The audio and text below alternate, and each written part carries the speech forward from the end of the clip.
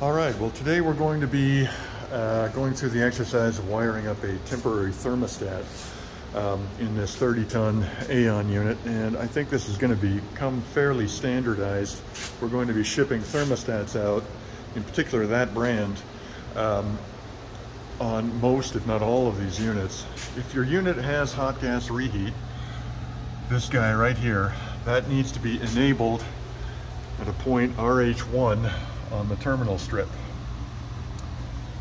This white and black wire right here, which goes up to this point right here. Okay, so that requires 24 volts be applied to it, to that terminal, to make it go into dehumidification mode or reheat mode. Now the problem with all thermostats out there on the market that have a dehumidification output is that the switches work exactly opposite the way we want them to. So on a rise of humidity, the switches actually open. We need it to close. So we could fix that by adding a relay, an ice cube relay up at the front and wiring all that in, or we could simply put in this simple switch. That's all this thing is. A dehumidistat.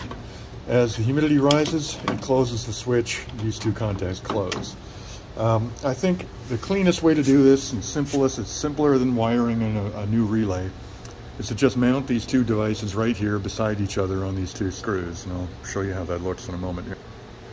But first, let me mention that you're going to need at least an 8-wire bundle to wire up these thermostats. Now, depending on your unit, if you've got a heat pump or gas heat, you'll of course wire it differently. In this case here, this is just a gas heat unit, and you'll notice I did not wire the O terminal, just the W terminals. If you want to power your thermostat, you're going to need to land something on that C terminal. So right there I got 1, 2, 3, 4, 5, 6, 7, and this wire right here is number 8. And now this is going to be the return feed for the dehumidification call. Okay, so we're going to need to run 24 volts through that dehumidistat and then send it back to the RH terminal. Okay, so here we are. We've got the two devices mounted. Got 2 wires here. One of them is going to wire nut to this orange guy and go back to the reheat contact, and this one, or the other one, is going to land right here. This is interesting here. As you undoubtedly know, you've got an RC and an RH contact here, and usually there's a jumper in there on a lot of thermostats. Well, with this particular White Rogers version, there's an internal jumper right there. And you're supposed to cut that thing if you don't want it, but we do want it, so this is kind of convenient for us. So that terminal is going to be powered when I stick the thermostat on there, so I'm just going to land this wire right on there. Here we are with the connections made, that one there. And here we have the finished product.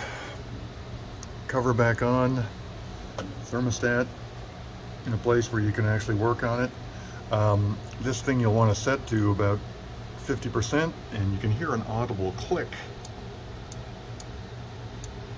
I guess the humidity is about 46% in here today.